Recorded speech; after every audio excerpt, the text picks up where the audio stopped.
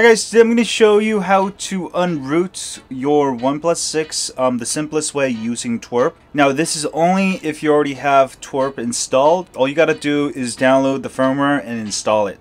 Alright, but let me go ahead and show you on my computer real quick. Okay guys, go to my site HighOnAndroid and go to stock firmware, and you'll see a menu called OnePlus 6 stock firmware. Just click here to download. And if you go to the bottom, there'll be a click here to download. Just click that and that'll download. Alright, once downloaded, you can copy over to your phone. I do recommend downloading on your computer first. You can go ahead and go here, and I'm going to go ahead and just paste it. Alright, you can also download it straight to your phone. Just make sure when you download that you have very good Wi-Fi connection, because sometimes 4G LTE, they'll actually switch, towers, and you may lose out. So copy it over, and we'll go to the next step. Now, this is only for those of you who already have TWRP installed, all right? But once you install this file, it's going to erase everything on your phone.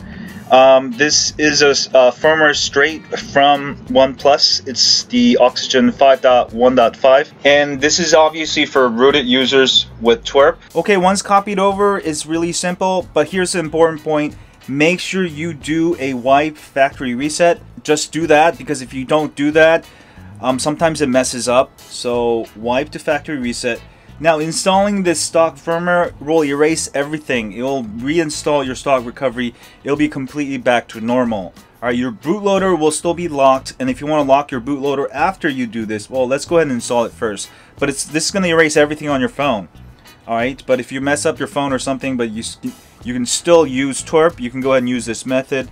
Or also, you can use an OTG cable. I actually use the OTG cable with the flash drive all the time. So you can go to install, select storage, go to USB storage like that. Alright, let me go ahead and show you with the internal storage.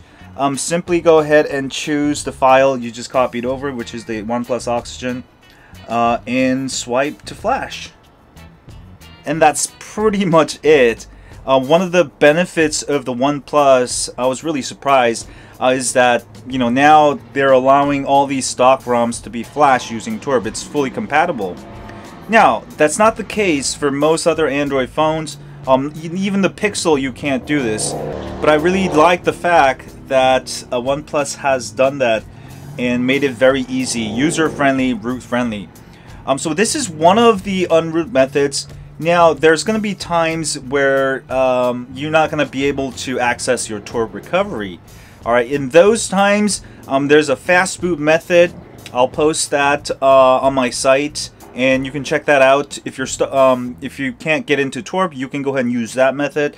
Now, there's another method if you completely brick the phone. The OnePlus, you can actually brick it to a point where the screen doesn't turn on. Now, there's another method where you can completely unroot a completely brick phone, like your screen doesn't turn on.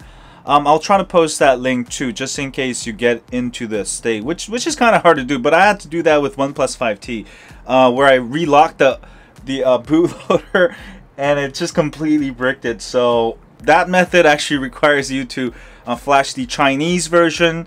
It's not the Oxygen, I forgot what it's called, but the other Oxygen was the Chinese people use. But if you use that, you can actually recover from a completely brick state, which is another cool feature of the OnePlus 6. So this is almost done.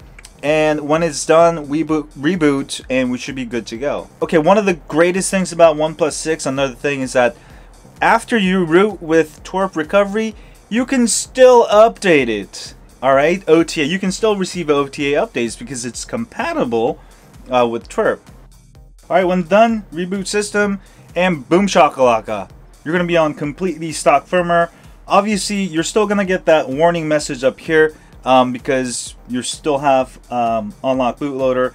Now, if you're going to sell your phone or something, that's the only time I would actually relock the bootloader. But that is very simple. Just follow the root tutorial and get to the part where you're in the fast boot directory. And instead of locking it, you're going to do fast boot OEM unlock. That's pretty much it. Alright, I'll post all those instructions on my new forum. Also check out my new forum. It's called forum.HighOnAndroid.com. It's in starting stages. I'm gonna try to organize some guides and tutorial. I feel like, you know, it's gonna be better because my site right now, it's hard to find anything right now. So forum, I'm gonna try to organize different things you can do, the different tutorials. You know, and there's always times where I want to post like a little code snippets, you know, maybe like an error, but I don't want to make a whole video about it.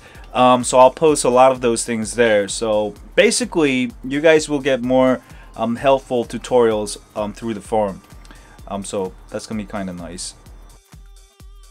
Alright, once in here, go ahead and sign in, and your phone should be completely back to Android 8.1 Oreo. I'll post new stock firmwares if they come out, if OnePlus 6 gets updated to like Android P in a few months. You're watching this in a few months.